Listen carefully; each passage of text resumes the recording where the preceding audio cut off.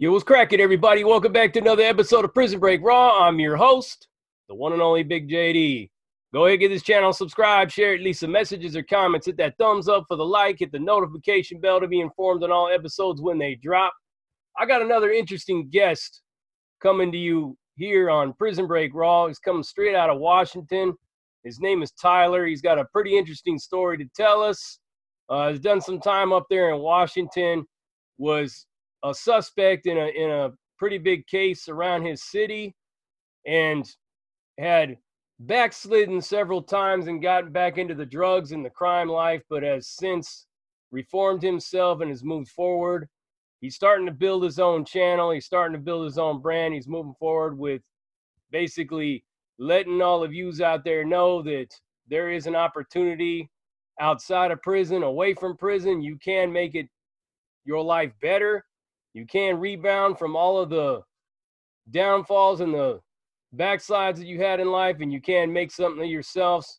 So it's my pleasure to bring to you my guest for tonight, Tyler from Washington. How you doing, Tyler? Hey, what's up, man? Hey, everybody. Yeah, man.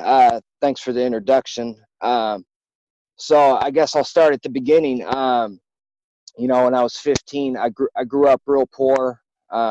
Me and a friend of mine, and we took off at 15, and we got into selling drugs. And at the time, it was Oxy 80s that were the big thing, and so we were selling them, making a lot of money, and the Oxy scene kind of died, and it turned to heroin. Well, my friend didn't want to switch over because he thought that was a bad drug, but I didn't really have a problem with it, so we kind of severed ties on that. And I started in the heroin, and I also started using it too. Because I was hanging out with girls that did it, and just ended up started I was with a buddy of mine, and he did it, so I was just like, tried it. So at 16, I caught my first case because of it was a. So what happened is I got a call from a buddy, and I went over to his house, and they had robbed one of their neighbor's house. Now, we were 16 years old at this time, and he they robbed the house, and I got there, and about 40 minutes later, the police knock on the door. We're hanging out, we're smoking weed, and we're chilling and watching TV, and it's me, him, and his brother, and him and his brother were the one that did the burglary. Well, they cuff us up, and anyways, we all ended up getting charged with residential burglary. And they told the brother that this the one brother I know very well, his name's Nick, and he'll come up later in the story. But the other brother, he they basically told him like he could go home if he told them basically what they wanted to hear. So he told them that I was a part of it too, which was bullshit. But I mean, it is what it is. I'm not mad at him over it. It's done and over with. But so anyways, I see their dad pull up and take them and grab them and take them home. And I'm like, why are they going home, and why am I sitting here? And then I get taken to juvie, and I'm there for overnight. I get picked up by my parents the next day. I have to go to court on it. Well, I don't go to court, because I'm in the drug scene, and I'm in the all this, and I got all that stuff going on.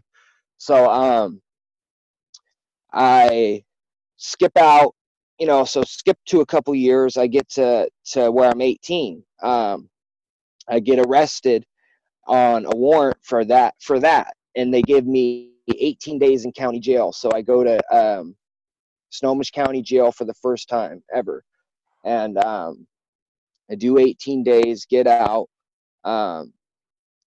and then I I go back to hustling, and I ended up, basically what happened was I had a grow house. I was growing weed, and I was also still messing with, you know, the other drugs, obviously. And I was, you know, I was trying to be a one-stop shop. But anyways, I went to a birthday party. I hired this guy to watch the plants, you know. And he while I was at this party, he stopped answering my calls, and because it was like a 3-day birthday bash. Yeah, and so I he stops answering my calls, and I finally just say fuck it and take off, and I go back to the house, and I get there and the house is cleared out. He took these tents, you know. I don't know if anybody knows anything about growing weed, they know what a tent is. And they took the lights out of them, took the fans out of them, took the tents. I mean, the only thing he left was the pots and the dirt. He took all the chemicals. He took everything that I had invested in this, you know. And not only did I invest in this, but someone else invested in it with me. And, you know, they were supposed to get a cut of that. So, you know, so basically we come together, and it's decided that something has to be done. And so basically what happens is this house, there's only one okay, so there's only people, because the guy lived next door to the house that I was growing. Well, I knew someone that lived in the house, and it's like it's a house, but it's apartments. So I knew someone that rented an apartment in there right downstairs from where the guy that robbed me. So anyways, I get a hold of the dude. He lets me in the door, and I tell him, "Hey man, I'm gonna go somewhere, and I'm gonna go to the store, and I'll come right back." And he was like, "All right, man," because there was a store right on the corner, right. This was in Everett, Washington, right off of Pacific Ave and Grand Ave, and right by where the old needle exchange was. So there's a little store right there, and so walk over there, or no, I don't walk over there. Sorry, I told him I'm gonna walk over there, and I walk outside, and I give the dudes the thumbs up. They go up. Anyways, they ended up fucking this dude up really bad, and I mean, they hurt this guy really bad. They and then they got the weed back. There was some other stuff that he claimed was taken, but it wasn't. He claimed that we took some pills from him. That never happened. Anyway, so they come running out. They took his phone and his keys, and I guess one of the guys was drunk. One of the guys that dude sent, you know, to be a part of this, and he's stumbling as he's coming out, and I guess he had almost stabbed the dude up in the house, in the apartment thing. And he's stumbling down the stairs, and the owner of the place opens his door, and he's got a German Shepherd, and he like tells him to attack him. And so this dog starts attacking him the whole way while he's trying to get to the car. And I get to the car, and my homie, who I won't mention because nobody else got charged for this crime but me. But he's like, "Fuck it, we're leaving him." And he turns the car on, and because we didn't really, you know this cat that well, so he's like, "Fuck it, we're leaving him." And he turns the car on, and we whip around, and we see him running, and the dog's biting him on the ass and on the legs, and he runs over, gets in the car, and the owner's walking over, and he's like, I got you. But I still had the mask on my face, and I was like, oh shit, man. So we get out of there, and the next morning we take that car to the impound lot, or not the impound lot, it's like a scrapyard, like where you can dispose of vehicles, and they'll pay you like $500 or whatever. Because it was like a junker vehicle. But we had put different plates on it when we went and did this, and so anyways, this guy calls the cops and tells them I was robbed, and I know who did it because I robbed him, you know. So he tells them the whole story, and they put a warrant out for my arrest, and they started putting me on. They put me on Washington's Most Wanted. I was in the newspaper.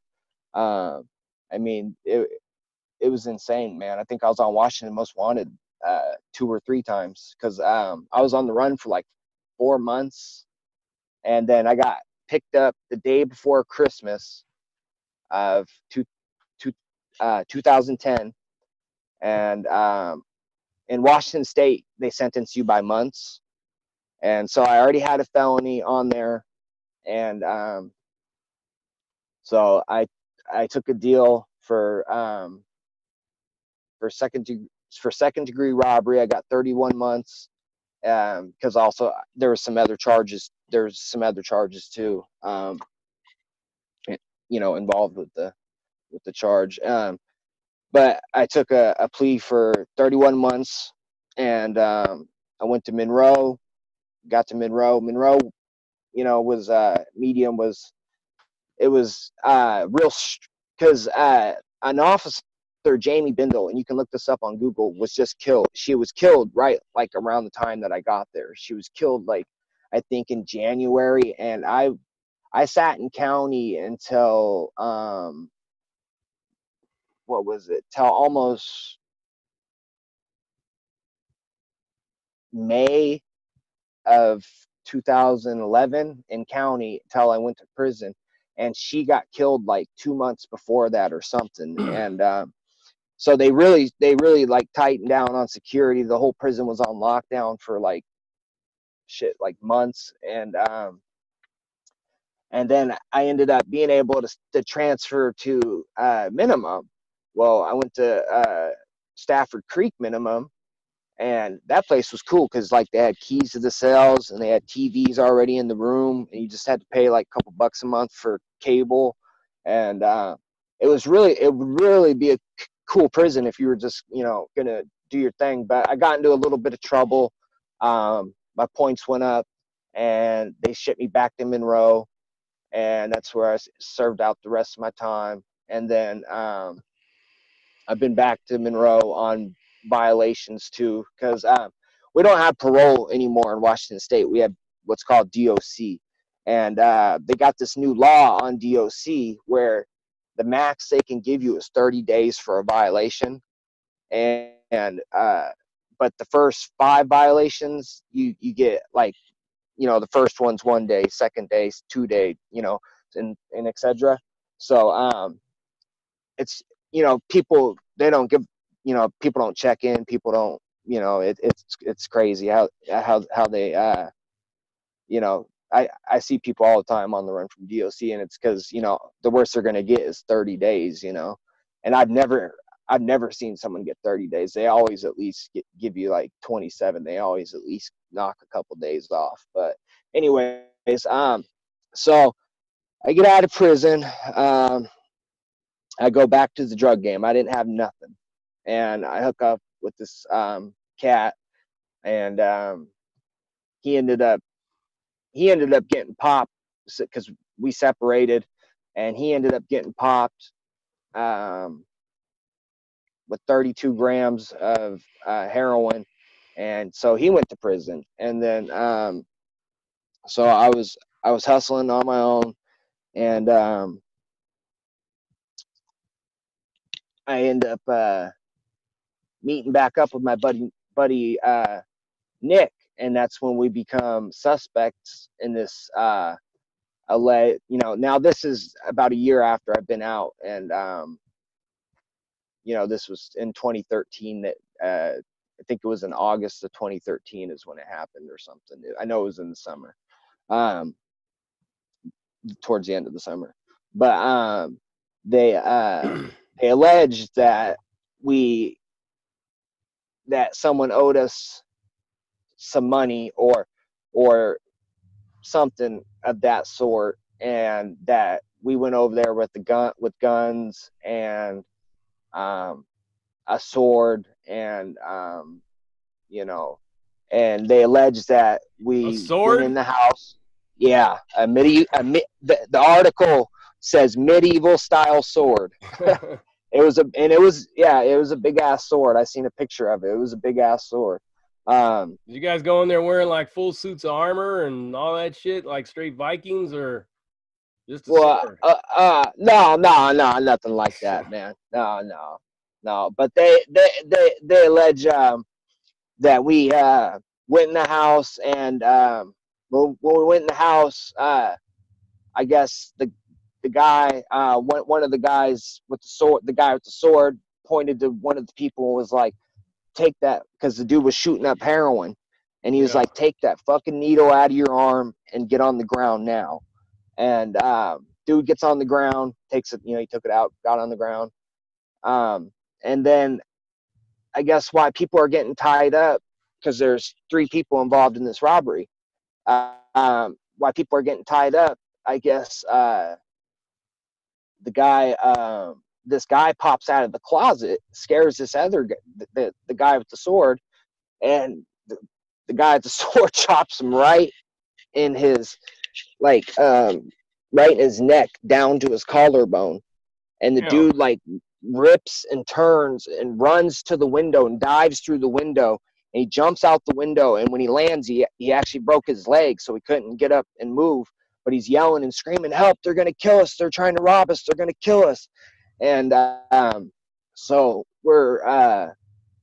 so they allege that we took off, and that we there was someone out walking their dog, and they said that they seen our license, our car in the area, and so they come to the house, and this guy's girlfriend, this guy Jaybird, he's an ex NLR from California.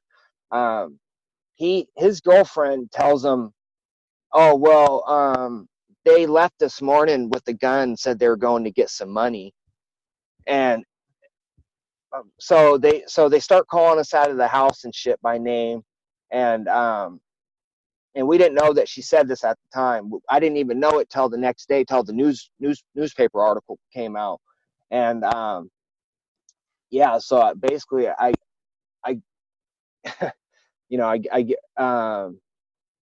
I'm staying in there, right? And we got all this dope in there and stuff. So basically, there was about, I don't know, man, probably 100 grams of heroin, and probably like 4 or 5 or 6 ounce, probably about 6 ounces of meth there, and a bunch of pills. So I'm in the bathroom, and my buddy Nick has an extra clip to a pistol in his pocket, and he goes out. Well, first Jaybird goes out after his girlfriend, and then Nick goes out with the extra clip in his pocket, and then I'm in the house, and I take like a bunch of this heroin, and I wrap it up, and because I knew I was going to be sick in the jail, and I wrap it up, and I suitcased it, shit that I learned, being in prison, you learn to become prepared. And so the rest of the stuff, I didn't think they were going to get a search warrant for the house, so I didn't flush any of the drugs. I just kind of hid them, but they found them. But the weird thing is so anyway, well, I'll tell that afterwards. So anyways, they take us to jail on suspicion of robbery, because the phone, allegedly, so they took their phone so they couldn't call the cops when the robbery occurred. So basically, they come in, they get me out of the bathroom. We go to jail for suspicion of first-degree robbery, first-degree burglary, and they didn't charge us with the drugs or the gun,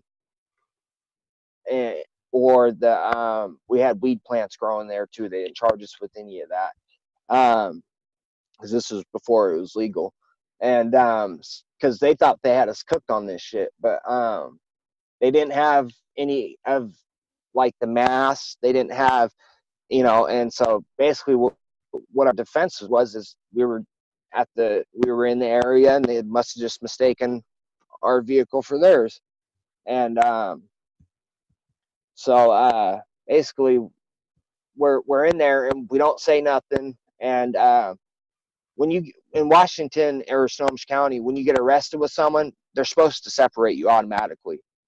You're not supposed to be around them, so you can like straighten out your story and stuff. So when we first get booked, they separated us. But when or oh no, they didn't separate us in booking. When we got up, they separated us and put us in different tanks. But when we went to court the next day, they put us in the same holding cell. And then when we got into court, we were all sitting next together, and all of a sudden you hear the judge say, "Can Mr. So-and-so, Mr. So-and-so, Mr. So-and-so, please separate if they are together," and da, da, da, da. And so we all got up and separated because he called us by our last names. And so anyways, man, sorry, I get off beat a little bit. So we're in jail with the and so they take you on what's called probable cause, and they hold you for 72 hours. But in that 72 hours, they'll file a 3-week extension, so they can hold you for three weeks legally while they look for evidence, while they try to file charges on you. So the 3 weeks goes up. It was commissary day. I ordered like $80 worth of commissary, and I remember like 30 minutes after I got my commissary, I was getting ready to make a spread, and he told me to come over. He's like, "Hey, come here." He's like, "Be ready in about an hour, around 8 o'clock. You're gonna go home." And I was like, "What, man? Stop playing with me." And he's like, "No, they didn't file charges." I was like, "All right, that's crazy." And so I gave all my store out, and then that's a funny story too. I gave all my store out, right, to people there, and then I ended up going back for a DOC violation, like a couple of weeks later, and not one person gave me anything when I got there. I had to wait till store day, but it's whatever. And then I've also like I told you, man, I've been like 6 or 7 different county jails. I've been to King County Jail. I've been to SCORE. I went to Grays Harbor County Jail, and I'll tell that story because it's kind of interesting. You know the band Nirvana? Yeah. Okay, you know their front man Kurt Cobain? Yeah. Well, he's from Aberdeen, Washington. Well, I got in trouble in Aberdeen, Washington, and I had to do a day in jail in Grays Harbor County Jail. Well, I guess when Kurt was way younger, before he even started Nirvana, he got caught spray painting or something, doing graffiti or something, and that was the jail they took him to. So I'm in booking, and he said, "Look at the sticker." And I read the sticker, and it says Kurt was here. And I asked him about it, and he's like, "Yeah, this is where we booked him in at." And then by that time, they had built a new jail, and Kurt had stayed in the old jail, but he walked me by his old the jail cell, and there were stickers all around it that said Kurt was here, and it was kind of cool. But yeah, then the SCORE jail, I went. I'll tell you about that. So I went to go check into DOC, right? And I was still hustling a little bit, and this is before I went totally straight. I was still trying to hustle. I wasn't using, but I was still trying to hustle, and I was touching it with my bare fingers, and I wasn't using gloves. And so I walk into DOC with a half ounce of heroin in my pocket, and he's like, "All right, do UA." And I'm thinking, I'm going to walk right back out of there. Stupid mistakes, just stupid mistake, But the person that gave me a ride there was sketchy. I couldn't leave it in his car. It would have been gone. So I go in, I piss, and I pee hot. And he's like, and usually they grab you right away and cuff you up and, put you in a van and transport you to. So anyways, he's like, "All right, we'll go sit in the front room and wait for me, and I'll get you ready and take you to jail." I was like, "All right." And I go out there, and the bathroom door's open. So I run straight in the bathroom and, do the same thing, get rid of it basically. And so I take it into so they take me to this jail called SCORE, and it's in SeaTac. and it's by the SeaTac Federal Holding. And so I get there, and you know, I got this half ounce, and I'm like, cool, man, I'm gonna make hella money off of it, because you know, I wasn't using or nothing, and I did make a lot of money off of it. But they put me in my cell, right, and I went to high custody there because of my prior charges, you know. So they put me in high custody, and man, they I get in the room, and I see up in the corner there's a camera. They got cameras in each cell, and then you go out in the day room, there's cameras everywhere, so they can see everywhere in the room. So like the only spot they can't see is because there's 4 bunks in a room. You know, you go in, there's the toilet, there's the metal toilet on the left, and then there's 2 bunks on the left, and then 2 bunks on the right against the wall on the back. And then, so if you sit in the cameras up in the right hand, or yeah, when you're standing in the doorway, it's up in the right hand corner. And if you sit on the rack that's on the right hand, if you're standing at the door, you sit like right in the corner, that's a blind spot. So we would like have to crouch up in there, and you know, it was crazy, man. It was just it was a trip, man. And I had sold everything I had, you know, and this guy came in our room, and he had brought some meth in with him, and I guess they didn't search him. He just had it like in his hand or something, and he got in the room, and he didn't realize there was a camera right in the corner, and so he lays the meth on the table, and he starts crunching it up, and my roomie, my one of my roomies, he was a full-blown tweaker. He's like, oh, let me get some of that. So they're doing lines on the table, and you know, I'm like, hey man, there's a camera up there, man. You guys do that shit in the corner, you know. And man, about 20 minutes later, they come, they get all of us out of the cell, they take us down to the showers, they strip us out, they make us, you know, do the strip out, and then they're like, so what were you guys doing by the table? And da da da da. I was like, I wasn't doing nothing, I was sleeping, you know. And yeah, man, it's just, you know, there's, so, you know, basically the reason why I wanted to come on here is, man, is just tell you that, you know, I've made a lot of money in drugs. But that the heartache, if you listen to you know, like if you listen to that whole story that I just told you, so much worse shit happened to me than good shit did. You know what I mean? There were, you know, and every time, and if you ever think that you're going to be successful with drugs, man, it's just, it doesn't happen. It doesn't happen. You know, it's a known fact. You know, I'm not here to preach to anybody, but you know, if you're looking for some advice, man, I would vote against it, man, because it's just a bad situation to get yourself into.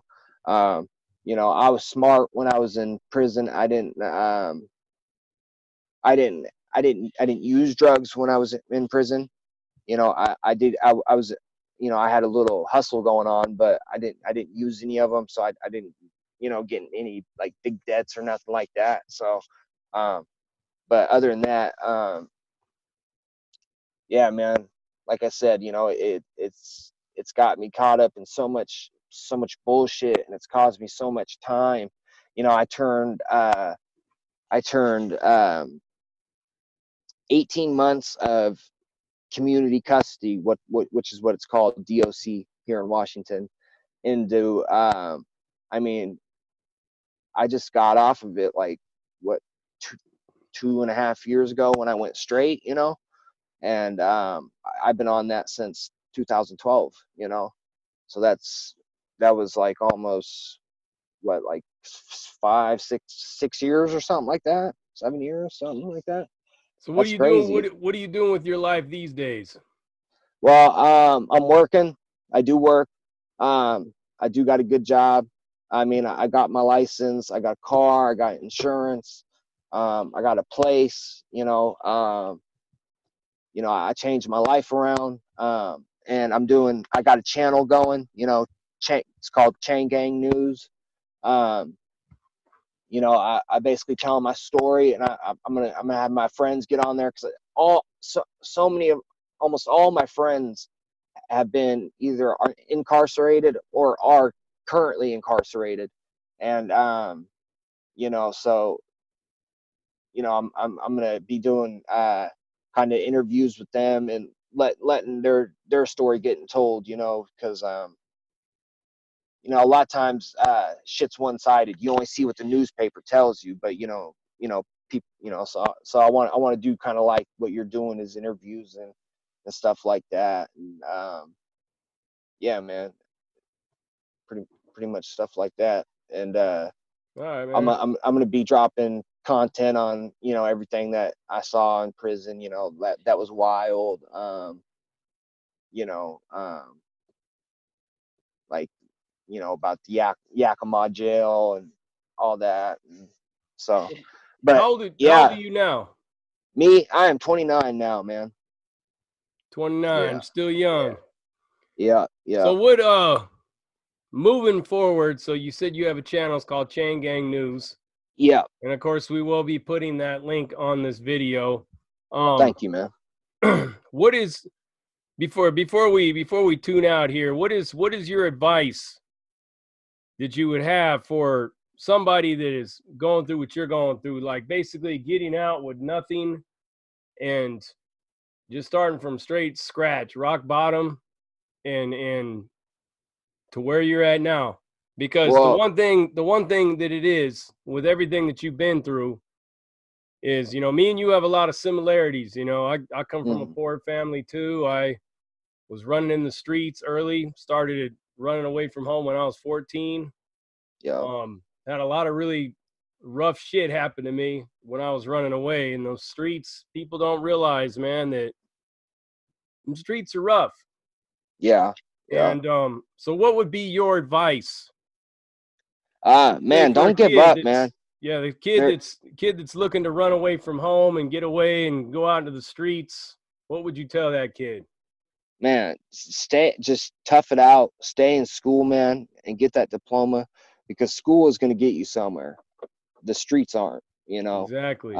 Every person that I know, you know, and I know probably almost 100 of them that took the street route with, you know, along with me, and they're all in terrible situations. You know, I got one friend that calls me every other day. He's got 15 more years to do, and he's at Terre Haute in Indiana, you know, federal prison. He's you know, I got my buddy Nick, you know, the one that was my co-defendant twice. And you know, I've hustled with Nick. He's like a brother to me. I've known him since second grade. You know, he's got 5 or 6 more years left, you know, and he just got transferred to a closed custody facility, because Washington prisons go by, we don't go by levels. It's not like level 1, 2, or 3, or 4. We go by camp, minimum, medium, and closed, you know. So, you know, he just, you know, and, you know, and you got to worry about that, you know, because closed custody is where, you know, shit's popping up. People are dying. People are, you know, riots are happening. You know, one person just got killed 2 months ago where he's at in Kalalam Bay. And they call it Gladiator School, but it's Kalalam Bay. And also, they had 80-man riot at the beginning of last summer. I mean, it's just, you know, it's crazy there. You know, and also on my page, I'm going to post his info. So, if, you know, people want to write him or, you know, message him, that they can, you know, give him, you know, some, you know, because it's always nice to have a pen pal. You know, you've been locked up. Yeah, of course. It's always nice to have a pen pal. So I'm going to do that for him. I'm going to do that for my other buddy that's locked up too. And then, you know, but that's just 2 of them, you know. I mean, I could keep going, you know, but I don't, you know, want to run it up, but you know, that everybody that took that route, man, has suffered severely, you know. And there's a few people that I know that aren't getting out, you know. And it's just, and it's like, you know, and now that we're all getting older and we're in our 30s, and we look at the people that went the straight route, you know, that finished high school instead of dropping out and doing what we did. you know, they're married. They own their own big house. You know, they got this really good job. You know, they got really nice cars. You know, they enjoy themselves. They enjoy life. You know, they don't gotta have an anxiety attack every time they see a police officer. They don't, um, that's one of the main things I enjoy is I don't have to, every time I, drive now, I don't have to worry about getting a no insurance ticket. I don't have to worry about getting, going to jail for not having a license. I don't have to worry about driving a stolen car or, stuff like that. It's really just not the route, man. And it's a route that I wish someone would have sat me down when I was a kid and told me, hey, man, if when I first started going into it, if they would have said, hey, man, just to let you know, this is what you're getting into, and they actually explain it to me, and instead of saying, well, here's an ounce, take this, or actually up here, an ounce of heroin is called a piece, but most people probably don't know that, so they think I was just talking about a piece, but instead of actually giving, but it's all about money, and if you want to enjoy your money, you got to earn it legitly. You got to Exactly. you got to work hard for it. It's not going to come easy. It's not going to come Exactly. easy. You got to work hard for it, and you got to be determined, and you got to be motivated. And yeah, man, it's All right, man. that's what I'd tell them. Awesome. I appreciate you coming on. Yeah, man. Those of you out there that are interested in hearing more about Tyler's story, Tyler's experience, and the many guests that he's going to be having on the show, it's called Chain Gang News. And you can find it here in the links. It's going to be in the comment section. It's going to be in the comment section. It's also going to be in the description of this video. We're going to go ahead and close this out by saying that no matter how bad you think you may have it, there's always somebody that's going through what you're going through right now, or there's somebody that's already been gone through what you could possibly be facing if you choose to make that bad decision. And on that right there, we're going to go ahead and close Prison Break Raw in the typical fashion that we do. Prison Break Raw, uncut, uncensored, no holds barred, non-sugarcoated, non-politically correct, all up in your face. Doing what, Tyler? What are we doing? We're doing it, man. We're slapping them with that dick of reality is what we're doing. Yeah, for sure. And we out. Man.